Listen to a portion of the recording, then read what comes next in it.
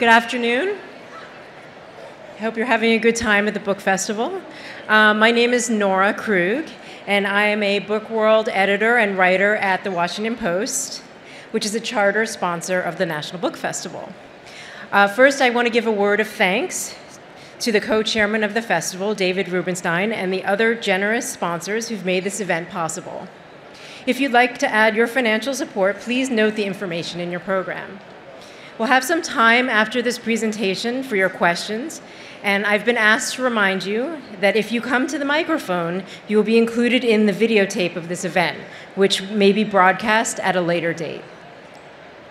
Our guest this afternoon is Sylvia Acevedo. She will be signing at 4 p.m. over there. But for now, we get to meet her in person. Sylvia is a woman of many hats and glasses. She is an engineer, a businesswoman, and as you probably know her best, as Chief Executive Officer of the Girl Scouts of the United States.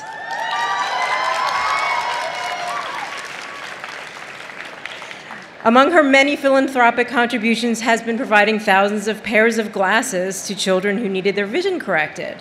But long before that, Sylvia spent her childhood in Las Cruces, New Mexico, a place where she could see a lot of stars, and it was those stars that inspired her to make a rocket that would earn her a Brownie Science Badge. The rocket didn't actually get to the stars, but her interest in science grew, and despite some challenges in her life, she stuck with it. She ended up at Stanford, becoming one of the first Hispanic students, male or female, to earn a graduate engineering degree from the university. She went on to fulfill her childhood dream and actually become a rocket scientist at the Jet Propulsion Labs. She later worked as an engineer at IBM before becoming an executive at several Fortune 100 companies, Apple and Dell. And in May of 2017, this longtime Girl Scout became the CEO, and her life was transformed by Girl Scouts, and she has gone on to transform Girl Scouts itself by adding some science, technology, and engineering to the program. And now she's added another thing, which she is an author. And this week, her memoir, Path to the Stars, comes out. It is a heartfelt story about Sylvia's childhood and shows how both the good and the not so good that happened to her led her to accomplish all of the many things that I have just described. It's a beautiful and inspiring story that I'm going to be sharing with my own 9-year-old daughter, and I hope that you will share with yours. And now to tell you more about her life and her book and Girl Scouts is Sylvia Acevedo.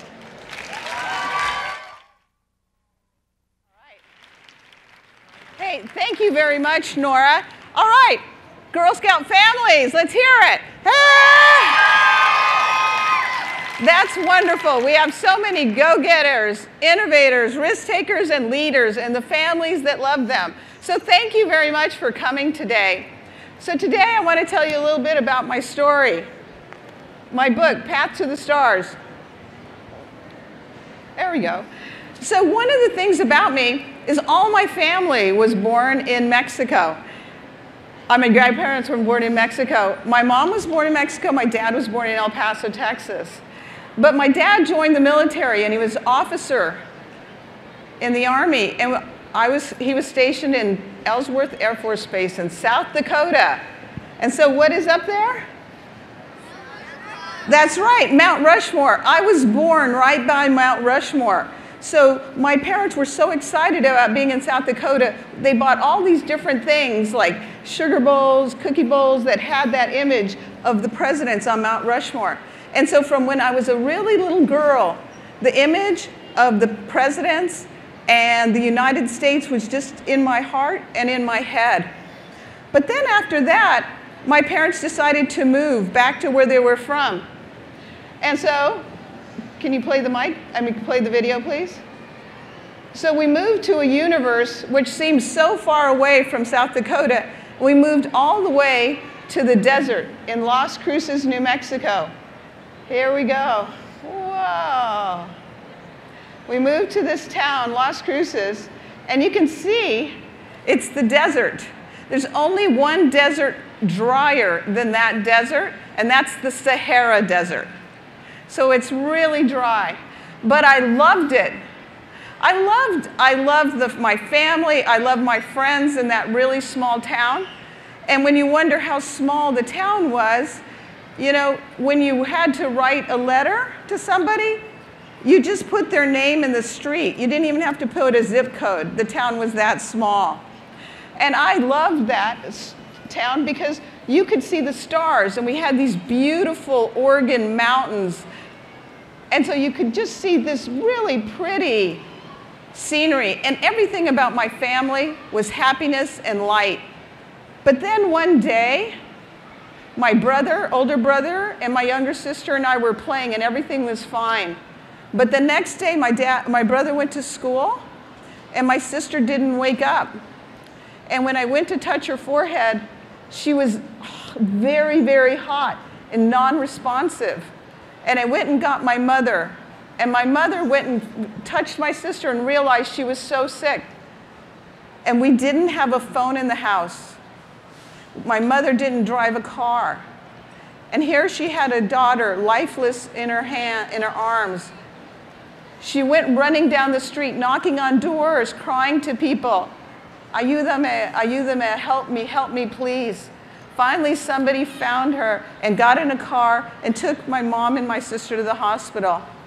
There was a meningitis epidemic that had swept through our home and our neighborhood. It's a serious disease. Some people died.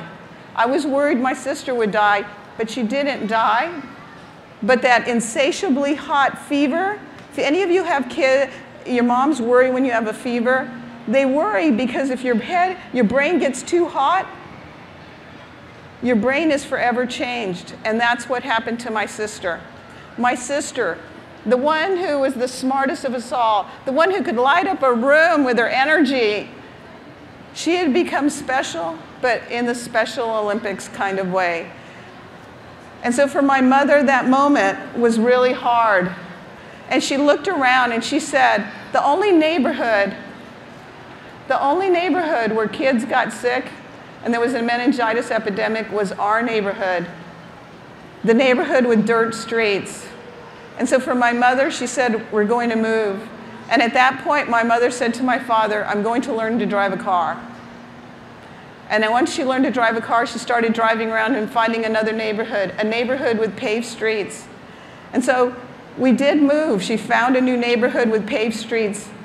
And how many of you have ever moved in the middle of a school year to a brand new school? Anybody have that experience? There's a few. Is that fun? Not at all. Not at all. And so at that moment, why is it not fun? Somebody said it. Because everybody's already made friends, right? And so you come into the middle of the school year and everyone has already made friends. And so I hated that school. And my teacher did this very funny thing. My new teacher, she put all the smart kids by her, and then the ones that didn't do as well, you got seated further away. So when I entered the new classroom, they put my desk the furthest away. And the boy in front of me turned around and said, now you're the dumbest one in class. Oh, I hated that. So I would run home from school every day. But one day, as I was running home from school, this girl kept following me. And I would run faster and she'd catch up with me. And she was very persistent. She was a go-getter. She was a brownie. And she said, why don't you come to Brownies with me? And I said, no. And she said, well, we're in front of your house. Go ask your mother. So I went in to ask my mom. Mom, can I go? Have you ever asked your mom a question like you want the answer to be no? So I said, Mom, you don't have to say yes, but this girl, she wants me to go to this activity. You don't have to say yes. But my mother was excited because for the first time I was showing some enthusiasm around something at the new school. So she just wanted to know where I would be, and she said, yes, go ahead. So I went to that program, and I fell in love. And there I was being a brownie. You can see, look at how old I was. I was missing a tooth, right? I didn't care much about fashion. Look at my tie, right?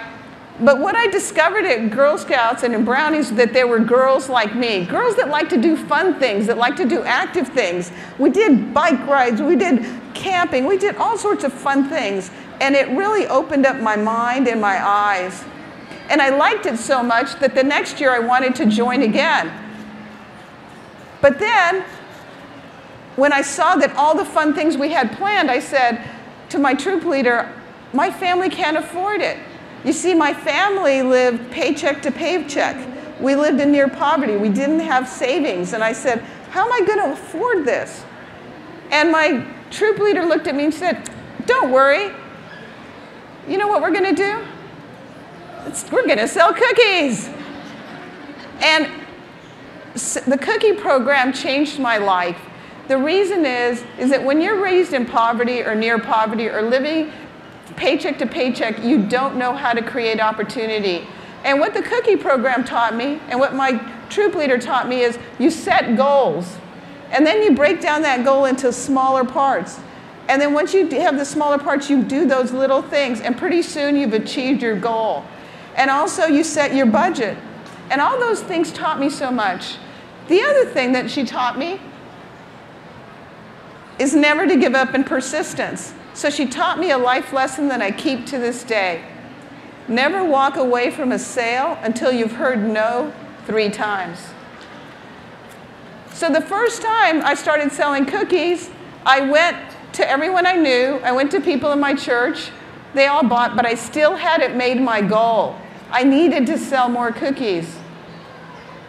So I realized I was going to have to talk to people that I'd only seen in the neighborhood but never talked to.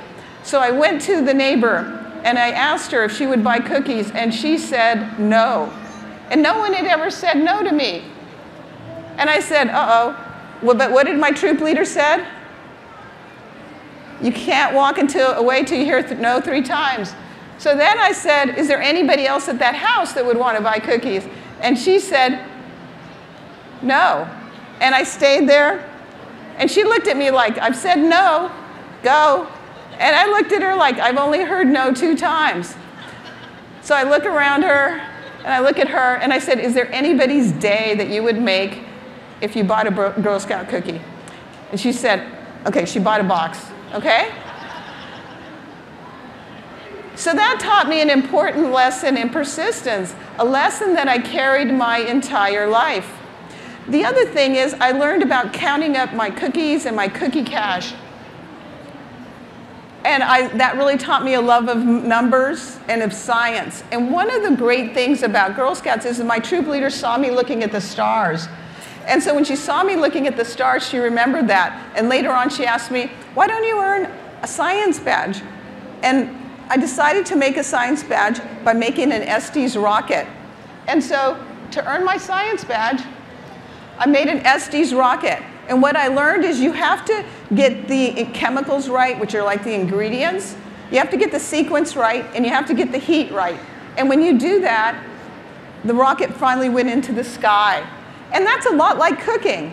Cooking, you have to get the ingredients right, you have to get the order right, you got to get the heat right, and then you'll have success. The other thing I learned in Girl Scouts is I loved math, and I didn't know that before. But as I counted up my cookie cash, I counted up my cookie dollars, I realized that was a lot of fun.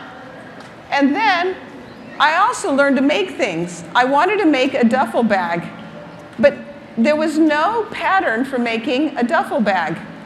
So my mother said to me, how are you going to make a duffel bag, especially a duffel bag that has round ends? And I said, don't worry, Mom, I did the math. So I made the drawings, and then I used this thing called pi, and that tells you what the circumference is. And my mother said to me, I'm glad you like math, Mija. So I was able to make that great duffel bag. And from those experiences, I learned so much in Girl Scouts, but so did my mother. My mother, who only spoke Spanish, through Girl Scouts, my troop leaders befriended her. They taught her English, and then they also taught her that she could become a citizen. So she had a green card, but my father had never encouraged her to be a citizen. And my troop leaders encouraged her to be a citizen. So when I jumped up and bridged from Brownie to junior. My mother had a bridging ceremony herself, and she became a US citizen. My mom also ran a Girl Scout troop for my sister's developmentally disabled class. So my sister was able to be a Girl Scout as well. Now, one of the great things I've learned later on is how do people escape when they sometimes grow up in poverty or their families don't have a lot of money? What I've learned is Girl Scouts taught me there's 4 ways to get out of poverty, and Girl Scouts did all 4 of those for me. It helped me set a goal. It had a caring adult, that troop leader who looked out for me. It taught me that I had an amazing skill, which is math. My math skills, because of Girl Scouts, became so strong that I kept taking math and I was able to be a rocket scientist. And then also I learned I didn't have to live that way, that it was too painful to stay and I could get out. So when I was in 4th grade, I don't know how many of you have seen this, but that's Stanford University. But I saw a picture like that when I was in 4th grade. And I said to my teacher, I want to go there. And my teacher walked up to me and she said, that's Stanford University. That's one of the best places in the world. And she said, and you're a smart girl, you can go there. So 4th grade, I decided I was going to go to Stanford. And as it turns out, not only did I go to Stanford, I was able to graduate from Stanford University. And I've had amazing experiences. I worked as a rocket scientist. There I am working on the Davis gun in the Tonopah Desert at the test range. Here I am loading up a missile as well. And then I worked at NASA at the Jet Propulsion Laboratories in Pasadena, and I worked on 2 missions. One was the Voyager II, which went by Jupiter and its moons Io and Europa. And so I got to do all this amazing analysis. It was the first time we ever saw these great images of Jupiter up close.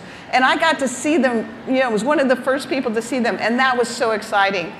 The other thing was I worked on a mission called Solar Polar Solar Probe. It's just recently been renamed Parker Solar Probe, and it just launched a few weeks ago. And I worked on that project decades ago, and it was so great to see it finally launch. Because when you work on something that's going to the sun, you have to think about so many things. Like, think about it. What is the sun?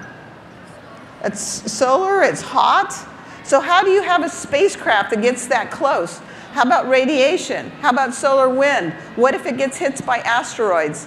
There are all these things that you have to think and factor into that. And so that took decades, and that was so much fun to be part of the initial planning phases of it. So I've had a great experience of because from being a little girl, I've been able to be a rocket scientist, and I've been able to fly through the sky. I've been able to go parajumping with the Golden Knights. Imagine being 3 miles high in the sky and jumping from a plane. It was an exciting experience. And who would have thought that that girl born about my Mount Rushmore would grow up to have all these amazing experiences? And I knew I was able to have these amazing experiences because I was a Girl Scout. And now I'm the CEO of the Girl Scouts of the USA.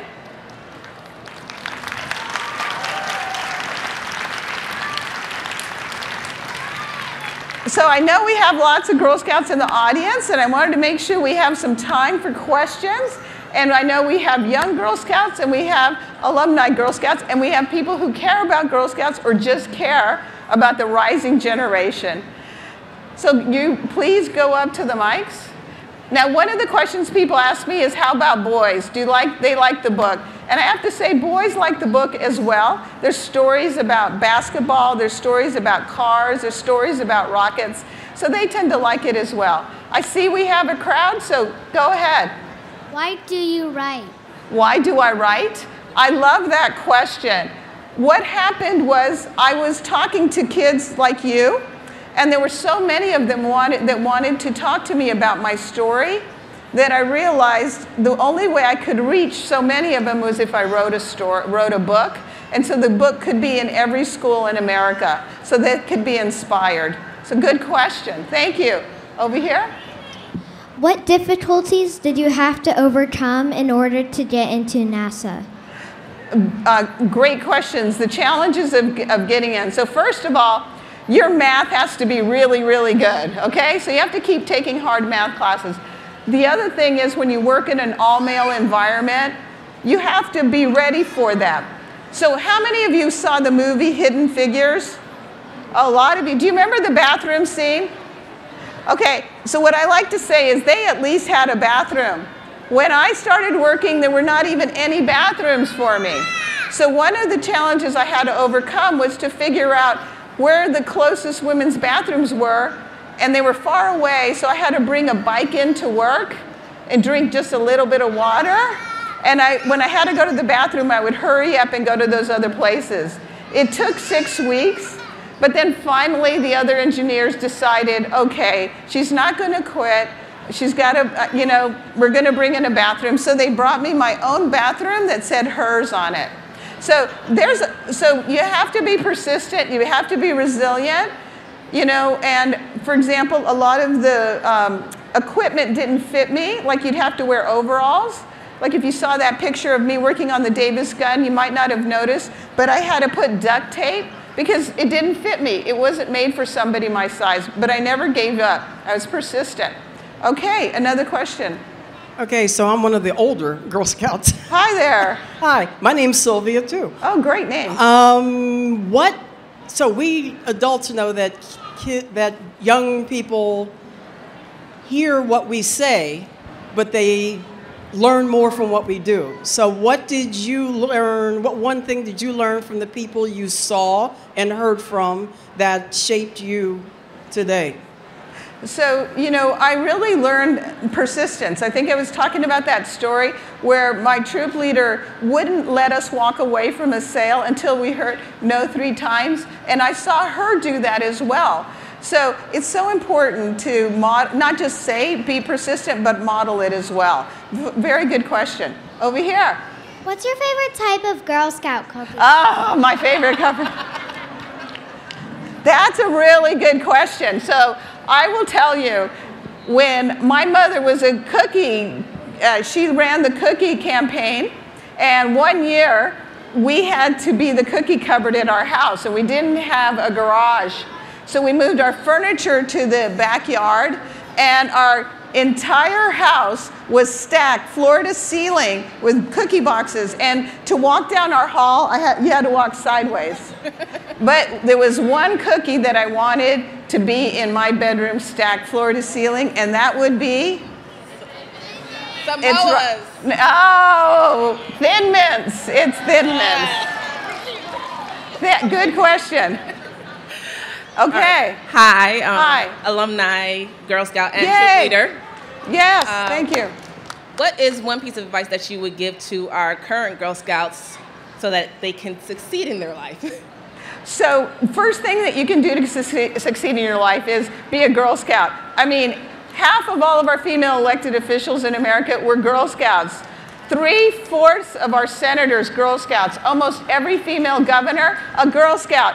And almost every astronaut in space, female astronaut, a Girl Scout. When I go to Silicon Valley, almost all the female leaders, Girl Scouts. So the one thing I would say that you have an amazing advantage at Girl Scouts that you don't have in any other youth organization is getting your Gold Award.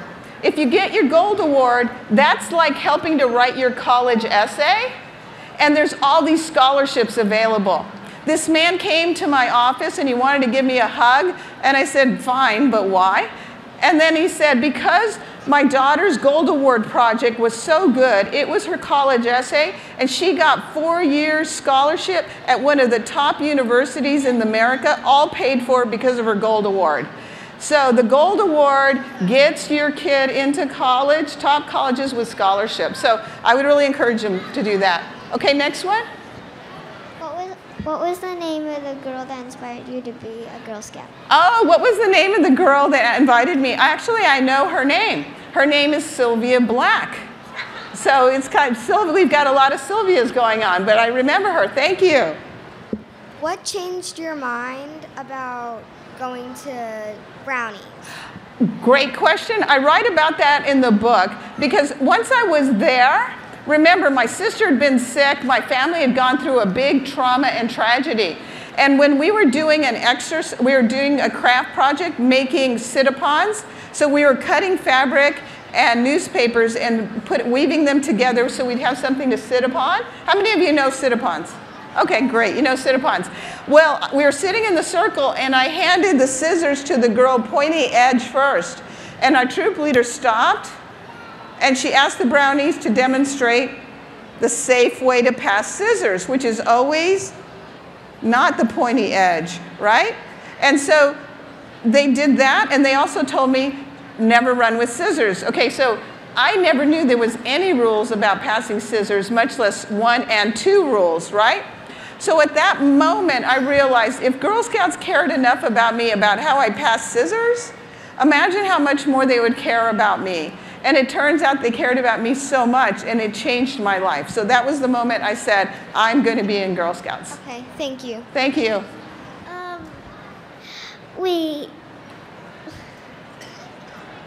I forget. It's okay. I'm glad you're a Girl Scout. Yes. Hello. Hello. What changed your life about doing math? What changed my life about doing math? That I really enjoyed counting. But when I was in Girl Scouts, I didn't realize math had a purpose. And so when I was counting my cookie cash and counting the number of boxes I sold, I realized that math could help me reach my goals. And that made math fun for me. So after that, I realized math was fun. And so math became a way that I learned I could make my goals. So that when I was in Girl Scouts around 4th or 5th grade, that helped me. Thank you. I know her. Her name's Amanda, and Amanda wants to be an astronaut, right, Amanda? Yes. Yay. So did you see Voyager II launch? Okay, no, I didn't get to watch Voyager II launch. It was already in orbit when I started working at JPL. But thank you. Good question, Amanda. How did you build the rocket? Okay, good question. How did I build the rocket, the Estes rocket? It came in a kit, and I actually had to buy several kits because I did it wrong the first 2 or 3 times. And my parents made me use my allowance, so it took me a while to actually earn that badge because you had to be careful. And I learned that you had to read the directions just right, and you had to get the heat just right, and then you put the kit together. And when I did that, I finally was able to get it to launch. But very good question. Thank you. Thank you. Which kind of cookies do you like? She asked what kind of cookies do I like. I like all cookies. I like all the cookies. I do have a little bit of a favorite preference for Thin Mints, but I'll eat a Girl Scout cookie anytime. Good question. Why did you want to be a rocket scientist? Why did I want to be a rocket scientist? You know, when I was making my rocket for Girl Scouts, you know, it took me several times, and the thing that amazed me was, how come it doesn't just launch? How come it can't just get up off the ground, off the desert sand? And so I learned about this thing called gravity. And so to me, I became fascinated with how do you break gravity's grip? And so the rest of my life, I was always thinking, how do I break gravity's grip? And then I thought rocket scientists, that's what they do. So that's why I went to work at NASA at JPL working on that. I didn't want to be an astronaut. All right, we have time for a couple more questions. When did you start being an author, and what was the first badge that you got? Okay, great questions. I started being an author 4 years ago when I was talking to kids and they wanted to get my book, and I knew I needed to reach more of them. And I think my first badge was a cycling badge. Great question. Okay, coming up to the end. Since you liked the stars so much, why weren't you an astronaut? You know, I was more interested in how do you get a rocket to leave Earth and breaking gravity than actually being up in the space. It was a different interest of mine. I was never interested in being an astronaut. It's just a different interest. And I'm glad I did what I did. I have friends that are astronauts, and that's fantastic. But I'm glad that I lived a life that I did. All right? Last one. Last, okay. Go ahead.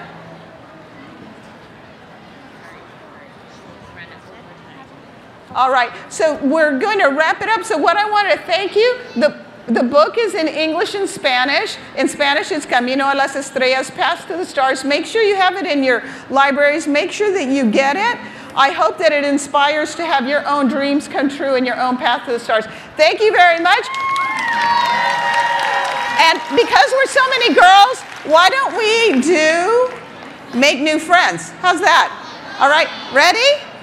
1, 2, 3. Make friends, but keep ones and others gold. A circle is round, it has no hats. All right, thank you very much, everybody. See you at the book signing.